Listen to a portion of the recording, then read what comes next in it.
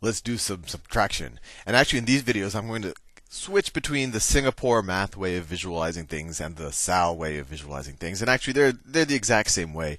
I find the Sal way to be more intuitive because I am Sal. Anyway, let's do some problems. Let's do 3,246 minus 1,634. And let's do it with the Singapore math visualization of what's going on. So this is the thousands. This is the hundreds. This is the tens. And this is the ones. So let's draw the top number. 3,000. Well, that's 3,000. 1,000. 2,000. And 3,000. 200. 100. 200. 40. So that's 4 tens. 1 10. 2 10. 3 tens. 4 tens. And then 6. 1, 2, 3, 4, 5, 6. And these are all ones. And we're going to subtract 1,634 from it. So whenever we do subtraction, and I think in a couple of videos we sampled this a little bit with 3 digits, we just have to make sure that the number below the number above is smaller, so that we can just do subtraction in each of the places. But if we go, you could go right to left or left to right. You could see that, well, 1,000 is less than 3,000, so that's cool. 6,000 is not less than 2,000. 600 is not less than 200, so that's not cool. So we're going to have to do something here. But then we have 30 is less than 40. That's okay, and 4 is less than 6. So somehow we have to be able to get a larger number up here in the hundreds place. And the way we do that, the way when I learned it in the early 80s, they called it borrowing, and even that wasn't a real term because you're not borrowing from another number place, you're taking it. You're never giving the number back. But anyway, I think now it's called regrouping, but it's all the same thing.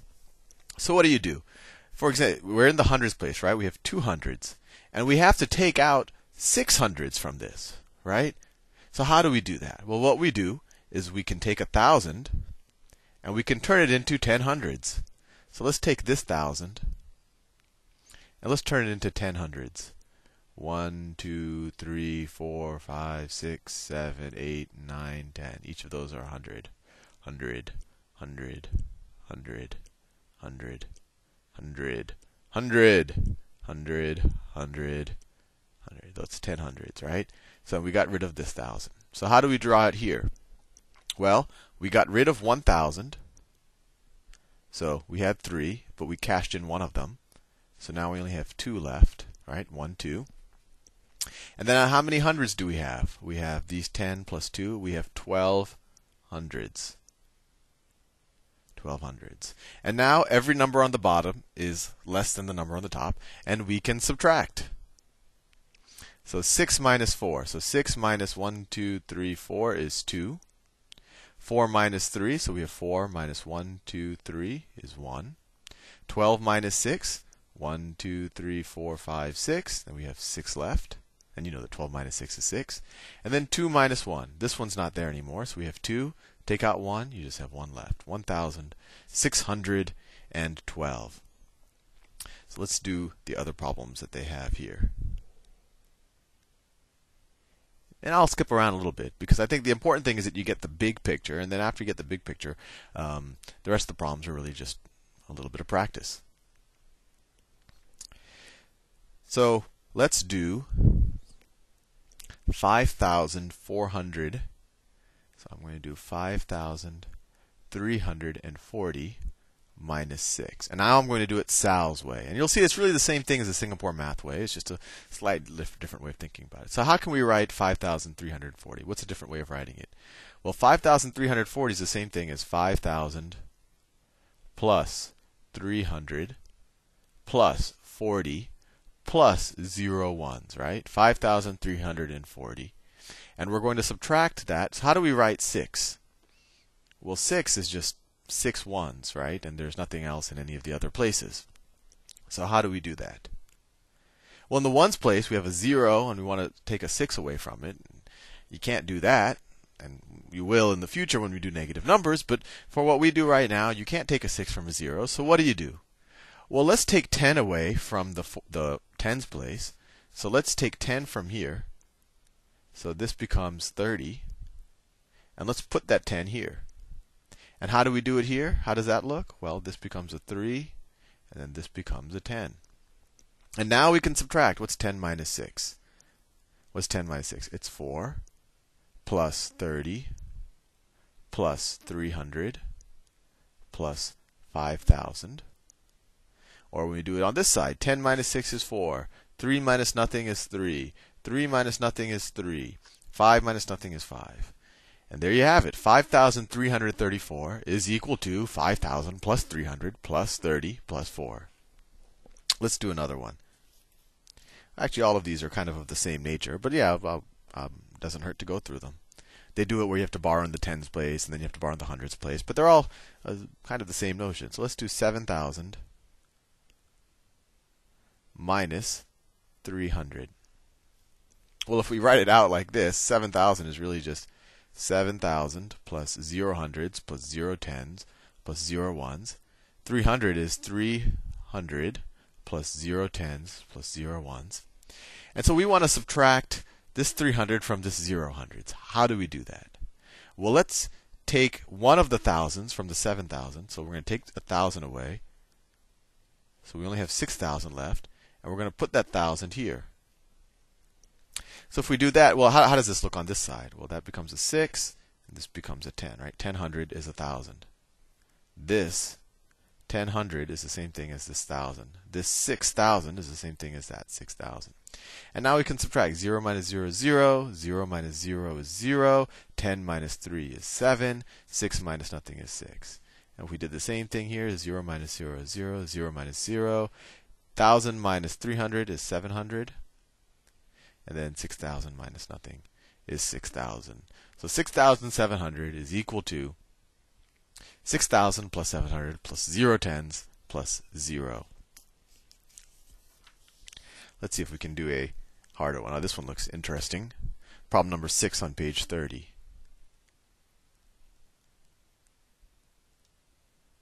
Problem number 6. And I will do it in blue.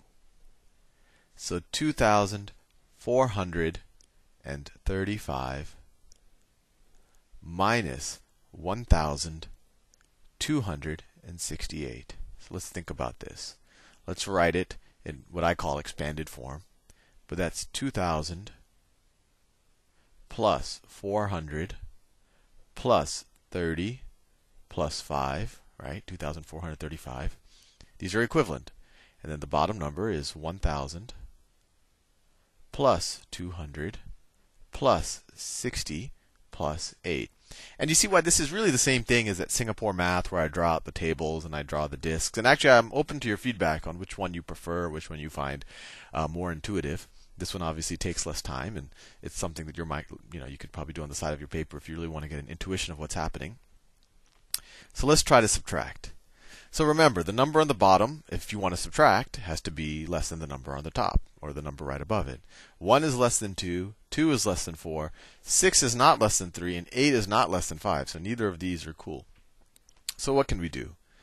These worked out, but we can't subtract 60 from 30. So what can we do? Well, let's take 100 from 400. So we're going to make that into 300 and add that 100 here. So 130. All we did is we shifted 100 from the 400 to the 30. That's all we did. Okay? But now we still have this problem here where the 8 is greater than the 5. So let's take a 10 from this 130, and it becomes 120. I'm running out of space. That's 120. And I took the 10, and I'll shift it here, so this becomes 15. So I know you can't read it. So this is 300, this is 120, this is 15. And now we're ready to subtract. Actually, before we subtract, let's see how it would look, if you weren't doing it in expanded form. We took 100 from the 400, and we added it to the 30. So this became a 3. And then the 30 became 130, right? 13 in the tens place is 130. And then we said, Well, we need, this 5 isn't large enough, so let's take 10 from the tens place. So instead of having 13 tens, we're going to have 12 tens. And add that to the 5, so the 5 becomes a 15. That's exactly what we did at this end, right? It's just the only difference is we wrote the zeros so that you see that 12 tens is 120. 3 hundreds is 300, and 15 is, of course, 15. Now we can subtract. 15 minus 8 is 7. 12 minus 6 is 6. 3 minus 2 is 1. 2 minus 1 is 1. Or 15 minus 8 is 7. 120 minus 60 is 60. 300 minus 200 is 100. 2,000 minus 1,000 is 1,000. And just so you remember, this 1 represents this 1,000. This 1 represents 100. And how do I know that? Because of its place value. This 6 represents this 60. And then, of course, this 7 represents that 7, or they represent each other. Let's do another one. And now I'll actually, I'm already on the 11th minute. Actually, let me just keep going, because I think now that I'm a YouTube partner, they let me do videos for as long as I want, which could be dangerous. I might keep going forever. I might never stop, because this is just so much fun. So I'll do problem number 10 on page 32. And problem number 10, we have 6,000 minus 257. I'm going to do it the Singapore math way.